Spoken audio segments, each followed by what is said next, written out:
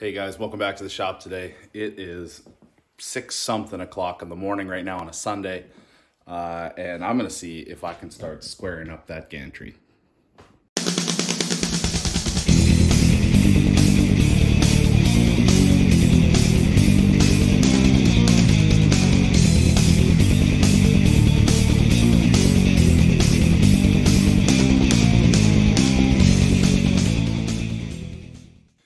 So the plan here is I am going to try to square up the gantry to the table as best I can.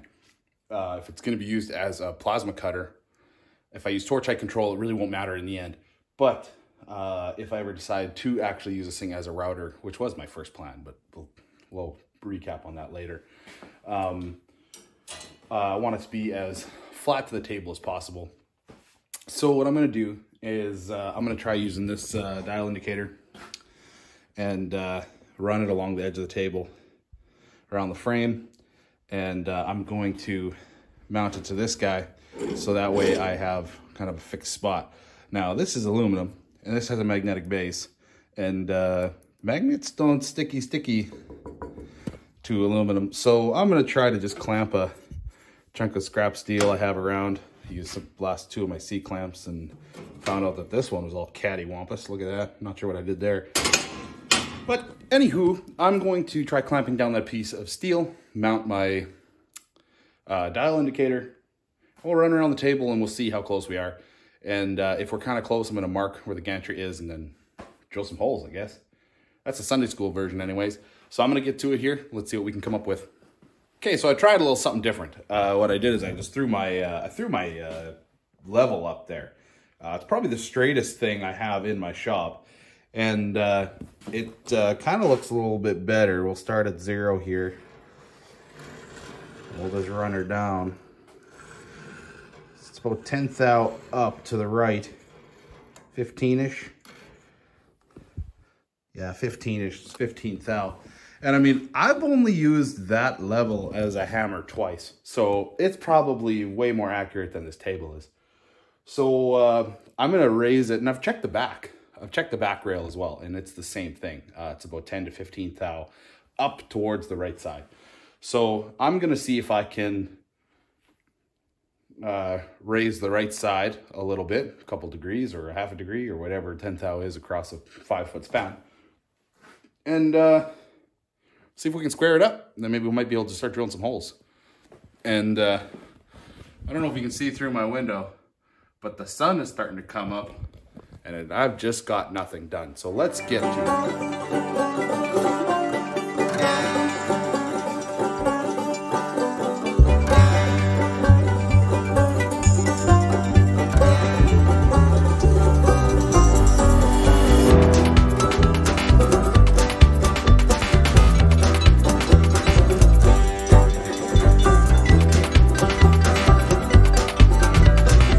So I got her within 5/1000ths of an inch. That's probably as close as I'm ever gonna get this thing. You got to remember, guys, we're using angle iron and some V bearings, and this is all just from the mill material that I picked up at either at work or at a local shop.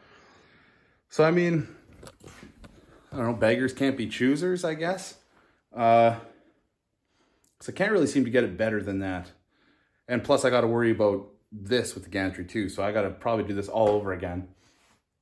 But we'll keep working at it here. We're getting somewhere. It's straighter than what it was. So I'm gonna keep at it, and we're gonna see if we can do some more to straighten this out. I might see if I can get somebody else in here to help me hold this thing and adjust it, or find a better way to adjust it. Cause yeah, I mean, for the most part, these corners of the bracket, you can't really see it because it's covered by the C-clamp, but this is a triangular plate, and these corners are flush with the back of this side plate. So as long as I keep that kind of close, like see I moved it in just to schnerts. So I'm gonna have to keep that in mind. That's why a second pair of hands might help, so because I can then somebody can try keeping it straight this way while I adjust this way, or vice versa. So I might see if I can get somebody to give me a hand. And we'll keep messing with it, and hopefully we'll get her straight soon, because once she's straight, then I can drill my first hole. And I might even I should have done that. Take this whole bar off, drill a pilot hole into one of these tabs that I'm hoping to thread a bolt through. Just a little hole. And then square this all up. And then once it's square, I can pilot drill it or center hole punch it or something like that. So I know where the holes are gonna go. Probably should have done that. Might still do that. 1 step forward, 3 steps back kind of thing. Oh well, we'll keep at it. Stick with me here, boys. Okay guys, so I drilled the holes. I took that gantry off, drilled some holes, just little ones, just little itty bitty ones. You can see them right here, kind of, sort of, maybe. Just little holes. So what I'm gonna do now is I'm gonna mount this back up there, try to re-square it up, and then I'm gonna use a center punch to mark, I'll probably do 1 hole at a time, to be honest with you. Mark the holes onto our end plates. And once that's done, then we'll start mounting this thing, I hope. So I'm gonna set the camera up and I'm gonna just start setting this thing up and try to square it off and drill some holes. Stick with me here.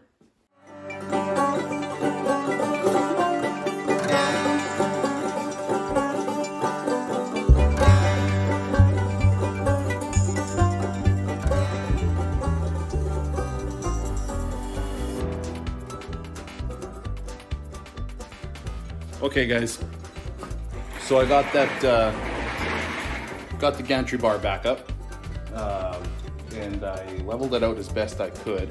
And according to this $12 digital protractor, I am bang on.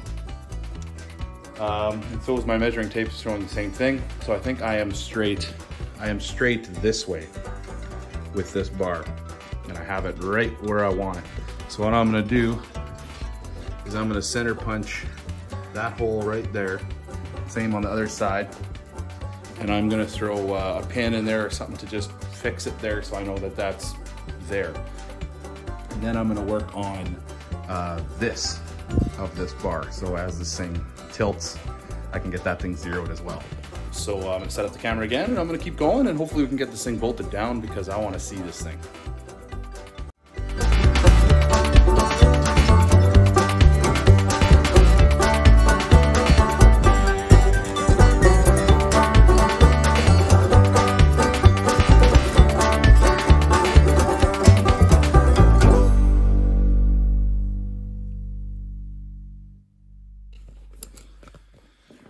Okay, so I got that pinned up there.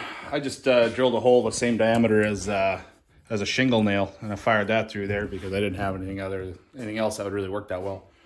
A little Buddha, but it'll work. So I just have it hanging there. I found out while doing this, when I was clamping it down to the side plates, that I'll probably need to shim some of this. Like I got a good, oh, I don't know, it actually looks bigger on camera, but about 1/8 of an inch, give or take, just on the one corner here. You can kind of see it as I roll it up that I got to space this thing. So I might try doing that first. That way I'm not pulling my gantry plates in too far. Because if I bind those plates up, then she won't roll very smooth. So I might take a look at that. I think I'm going to clamp it up just where I had it before. That way I can check to make sure my holes are kind of straight. I should have taken the plates off and thrown it in the drill press. Because now I'm banking on that my hand drilling was semi-straight. But, you know, who wanted to take that all apart and throw it in the drill press? And that's just too much work. So I'm going to keep going here. I'm going to see if I can shim up the sides and get this thing straightened up. And once she's straight, I'll re-drill the holes bigger and throw some bigger bolts in to hold it. And that's where she'll stay. So guys, a little trick of the trade. Don't go out and buy yourself shim stock. I mean, obviously there's a time and a place. Building some machines in your own shop or just messing around, you don't need it. I always grab your favorite adult beverage or whatever's in the recycle bin. And all you need is a razor blade and you got shims. Now, sometimes these are almost too thin. Let's see if I can measure this here. Where's my caliper? I'll just set this up, zero it out. So I just have one shim here. 40 thou shim right there.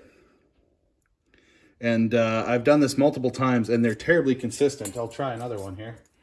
As long as there's no kinks in them.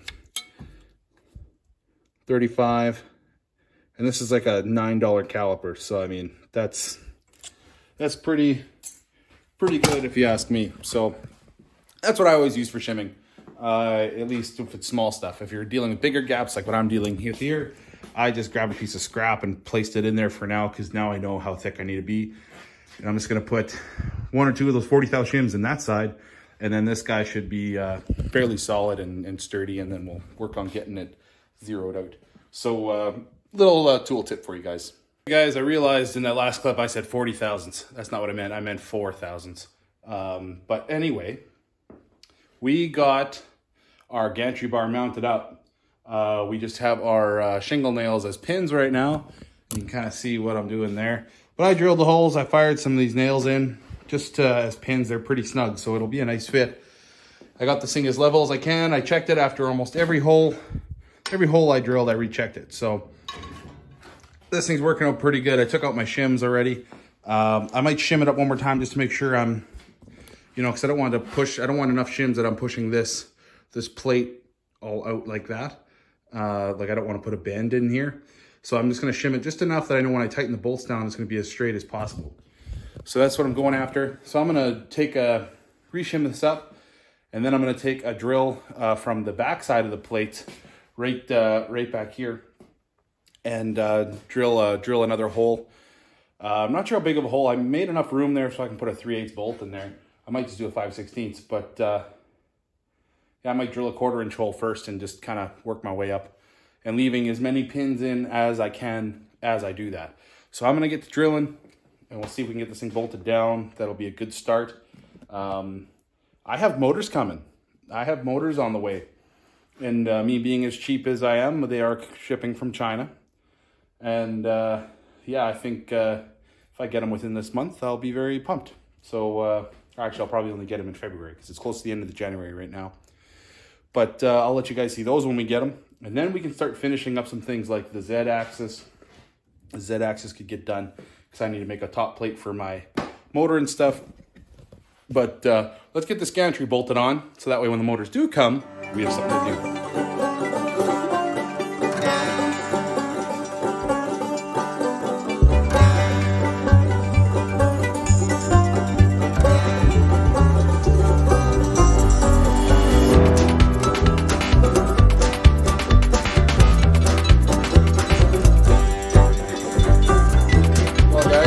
I think that's where I'm going to leave this off today. We got that sucker bolted down, and she is rigid.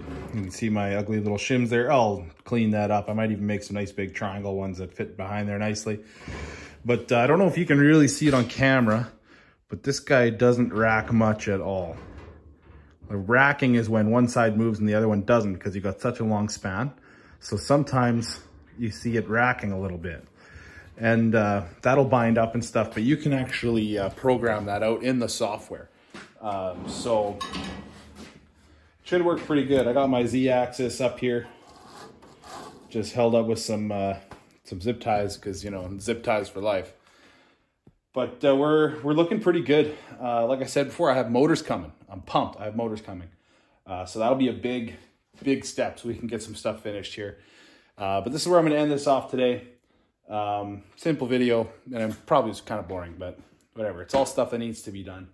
So anyways, thanks for watching, guys. If you're a subscriber, thank you. And if you haven't, please do. Leave me a comment. I'd love to chat with you guys. And hopefully next time we can start making me thinking about how we're going to mount our motors. So we'll see you on the next one.